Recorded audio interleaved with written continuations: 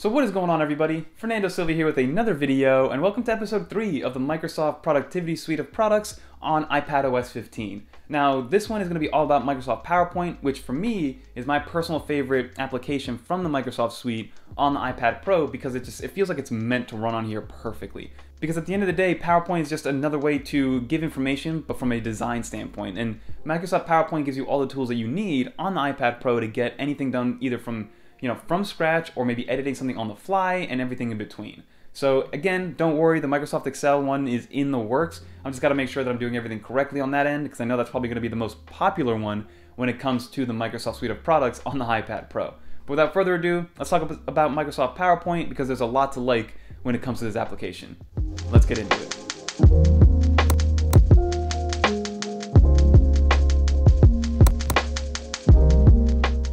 So let's get right into this video, everybody. So the first thing I always like to do, if you guys are new to the channel, I like to show off that I am on the beta software. The reason I like to talk about this is because I like to give people peace of mind that no matter what software you're on, these applications are going to run really, really well. So I'm currently on the beta software.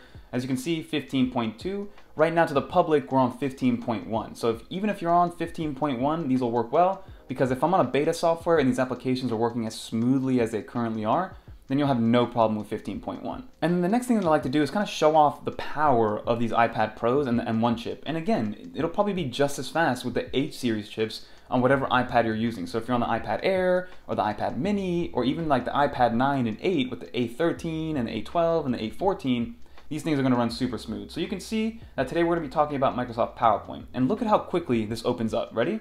Click.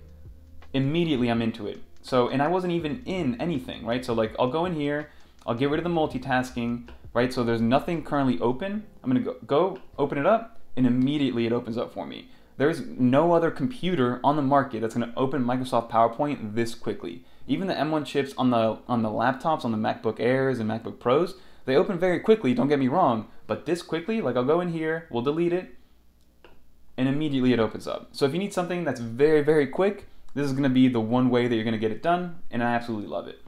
The next thing that I do like to test out with these applications is how well they work within iPadOS. Nothing to do with the function of the application, but more so is, can it multitask, right? Can you go with cursor support? Like, does the cursor work well and work how it's supposed to? So there's a couple of new ways to implement multitasking on the new iPad Pro, and again, it's not just the iPad Pro, I'm mainly talking about iPadOS 15. So as you can see, we have the 3 dots up here. This is one way to do it. So as you can see, when I open up the 3 dots and click on that, you're immediately greeted with 3 options, right? You can stay in full screen, you can go into split view, and then you can go into slide over as well. But then at the bottom, you can actually see that we have something new. So this is called the app shelf. So this allows you to take advantage of multiple instances of Microsoft PowerPoint and also keep them organized. So if I open up a new window, open up another one, you can see that I now have 4 instances of Microsoft PowerPoint running. So if I get out of here and I go into multitasking, look at this. I have 4 Microsoft PowerPoints open, and you can see that they're the same thing by clicking on this, and you can even add more of them, right? So that's a 5th one. If I go to multitasking, there's 5 Microsoft PowerPoint applications open and running. So let's go back to one of them, and to go into split view, you click on here, you go to the left, or whichever way you want to go, and open up another Microsoft PowerPoint. So you can see that we're actually using multiple instances of the same application in the multitasking view. And then what's also brought up is if you click on PowerPoint and you have multiple other instances open, you can now choose between which ones you want, which will help if you are kind of working with more than just 2 PowerPoints and moving data around, which is something that I do a lot. And that's part of the reason why I do gravitate to the MacBook Air just for this one instance, but I'm getting better and better at making this more efficient and quicker. So it's just a matter of putting the time in, making sure that you know what you're doing, and eventually your efficiency and your speed in doing it will mimic, any Mac OS or desktop OS experience. So here you can just click on one of these, let's say you have one particular one open, you can do that. That is what we have when it comes to actual multitasking. And then one more thing that I did want to show you within multitasking is another way to activate it essentially. So if you go back into your multitasking view, you can actually grab one of these instances and move it into a current instance of Microsoft PowerPoint, and then immediately you have a split view of those 2 different PowerPoints. So those are all different ways of actually using the new multitasking features within the iPadOS, and it works the same way if you want to remove it. So if you want to move it into one of these other ones, or just move it out of the way, you can go ahead and do that perfectly. So far it looks like iPadOS has been adopted nicely by Microsoft on the Microsoft Suite side, and Microsoft PowerPoint is no different. So what we're going to do next is actually just open up one of these templates. Let's click on this one. I'm a big fan of this red color, and we are in. So the next one we're going to talk about is cursor support. So you can see that if I move my cursor over, it is kind of adopting all that new design language. So it kind of hovers over and then like magnetizes itself. So there's almost like a little bit of physics involved, which is kind of cool. And then you can see here, so cursor support seems to be working perfectly fine and working as it's supposed to. So here we are with our Microsoft PowerPoint, document, and we go in here and it works just like any other Microsoft PowerPoint application would, right? And what's beautiful is that with the cursor support, you can see that we have the little pointer right here. If you move up here, it does kind of magnetize or move over or hover to that option. But then also if you're in the middle of a text field, you can see that the cursor changes into a text editor, right? So here we'll type in hello. I'm gonna go down here, kind of modify this one. I'm gonna say don't forget to sub, if I can even type. So you can see that from a basic standpoint, all that stuff works fine and dandy. Over here, you have your different options, which is just your main toolbar. You have the ability to add a new slide, change your layout a little bit if you want to, and then also you have your regular text editor right here. So if I go in here, we highlight everything, we can actually bold it just like you would. You can italicize it, underline it. You can, add a subscript if you want. We can strike it through. We can change the font color if we want. We can go in here and change the actual type of font. So let's say if we want, agency or something. So these are all things that are very familiar, that work very well, and they work very quickly. Some other things that I do want to test out are the shortcuts. So if you guys are used to hotkeys and things like that, the first thing I'm going to suggest you do if you do download Microsoft PowerPoint and you're using, let's say, the Magic Keyboard with your iPad, hold down the Command key. If you hold down the Command key, you're greeted with all the different shortcuts that you can do in the current state that you're in. So here you can see, we have cut, copy, paste, select all, you can bold, you can do whatever you want. Click on anywhere else and then hold down the Command key. They change up a little bit. And then you can even go into this edit one, which allows you to see that you can actually do different things to edit the document. So those are your hotkeys. So if I want to click in here, press Command A, then Command X, then Command V. So it does work as advertised, and your hotkeys, they're going to work nicely. So again, you have everything that you would need. You have your bullet points, you have your numbering, you can split paragraphs, you can change alignments. If I want to make it to the right, I can. You can even add all the different shapes and sizes. And so let's say if we want to add in a rounded, square, we can move it over. I can grab it, manipulate it however I want. And then you can see when I do that, that the toolbar changes automatically. So the first thing you see is that up here, we get a brand new category in the toolbar.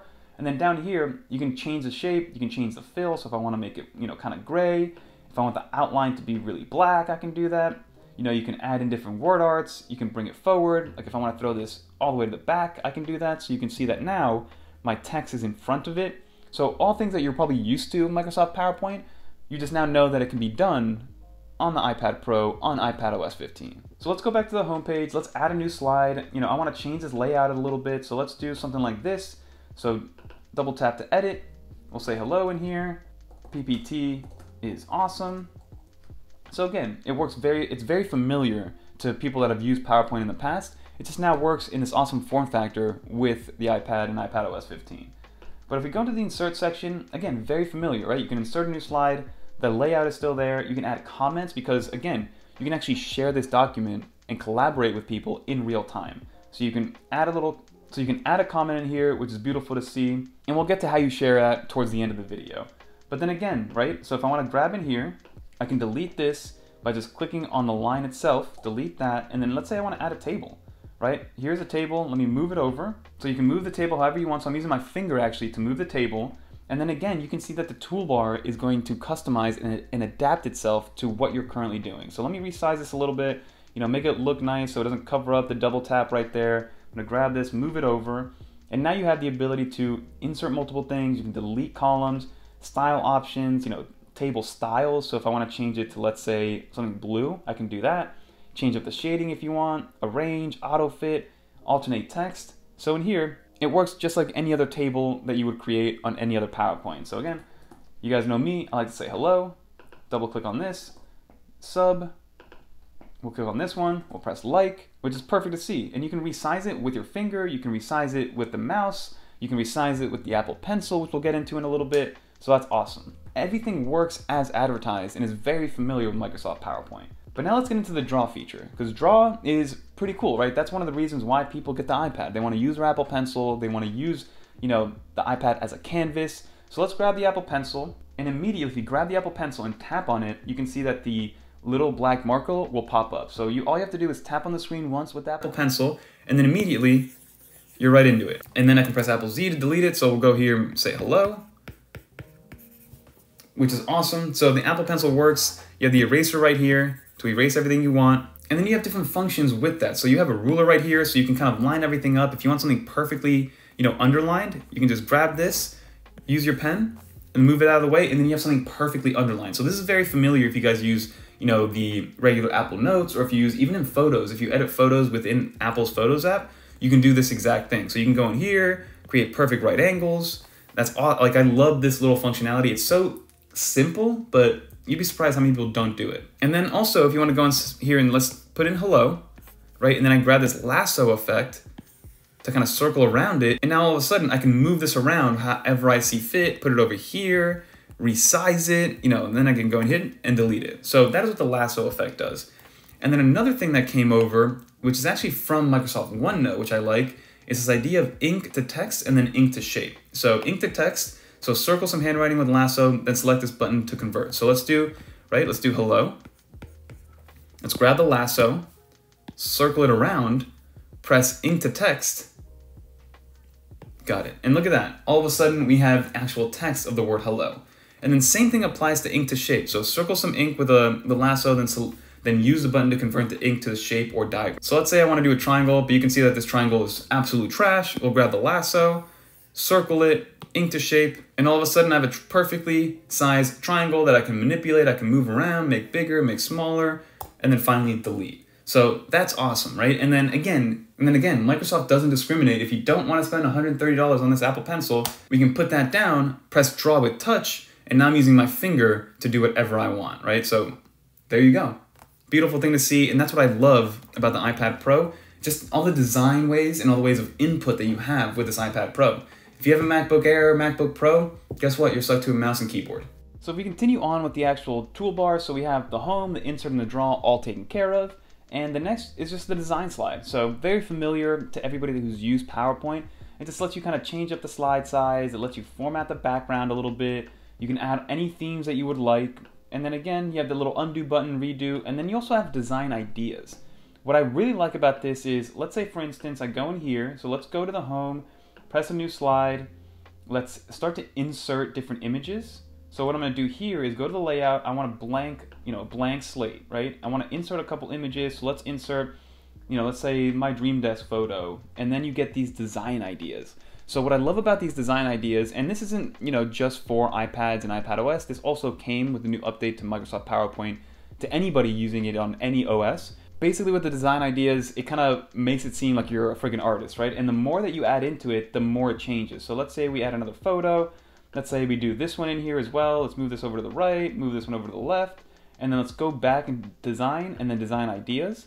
And then you can see that you get auto-generated with these different types of thumbnails essentially, right? So this would be great for some thumbnail creation if you guys want to play around with it, and basically just takes anything that you would like and turns it into a different design idea. So it'll grab something like this. There's no design ideas for this because it's a little weird, but something like this, it's a beautiful idea to get those design ideas. And then if we continue on, we have the transitions. Very self-explanatory. If you guys want to add little transitions and also animations to your slideshow, you can do so, which is awesome to see. You have the ability to also start your slideshow from here. So if you want to start from the very beginning, here you are, and it works just like anything else, right? You press spacebar to go to the next one. You have the front, back arrow keys that work as well, and then press and hold to use a laser pointer. So that's cool to see. So if you're projecting this, it'll show the laser pointer. So then you have this button up here, which also minimizes your presentation, but then shows you all of your different slides from your presentation. So let's X out of here. That's a slideshow. And then another cool thing is this new rehearse with coach. So if I press on this, you have the ability to start rehearsing with a coach. So I'm going to turn on my microphone. We'll start talking. I'm going to talk about my presentation. I'll press, hello, PowerPoint, Sid is awesome, even though I'm supposed to say is awesome. It's just all this autocorrect stuff. Hello, sub, like, and then I also have, my presentation here, which is nice. So I'll press pause, right? We'll press stop. We'll end the session, and then you get all the statistics of your rehearse, right? So 16 seconds, 3 slides, how much repetitive language. So your variety of word choice will help you keep your audience more engaged. And so great job with your inclusive language. My pace, again, people tell me my pace, people tell me that I speak kind of fast sometimes, so I have to remember to slow it down. So 140 words per minute, it's a little bit on the higher end. I should work on slowing down a tad bit, but hey, it is what it is. Then you also have the pitch, so it'll let you know, hey, are you monotone? Are you talking like this? And are you boring people? Or are you actually really kind of engaging with everybody, changing your pitch, moving up and down, all this good stuff. And then you have the originality statement. So I really, really like this rehearsal coach feature. It's a beautiful thing for school presentations, work presentations, sales pitches, anything that you need to practice before a big, situation. By all means, you have that ability now. Then the review section has to do with, again, sharing and collaborating. And then lastly, you have the view. So you have a slide sorter, normal view, just different ways to actually view and edit your document. So again, that is Microsoft PowerPoint in a nutshell. I tried to go a little bit quicker with this one, so it wasn't a 20-minute kind of rant on the actual Microsoft PowerPoint product. But let's get out of this view and go to the normal view. So that's pretty much going to do it for this video, everybody. Leave some comments below of any questions that you guys have that maybe I didn't answer in this video. I'll be sure to answer them in the comments. I'm going to be hanging out there for a little while. But Microsoft PowerPoint, as you saw, it works really, really well, right? It takes advantage of everything that comes with iPadOS, so multitasking works great. Multiple instances of PowerPoint also helps out a lot, especially if you need to work with multiple files and manipulate data a little bit. Once you get to that third PowerPoint and that fourth PowerPoint that are open at the same time, maybe it gets a little bit cluttered and kind of disorganized. But if you're just working with two files, you're sitting pretty, right? And then also, obviously, you got all the cursor support, all that 13.4 cursor support is implemented. You got a little bit of scribble implementation in there. So overall, I'm very, very happy with the product that Microsoft put out on iPadOS. And yes, again, I know that I'm talking about the iPad Pro a lot, but this will work with any iPad that's running iPadOS 15, and it'll work very, very well. So it'll work on the iPad 8 and 9, it'll work on all the iPad Airs or iPad Air 2 and higher.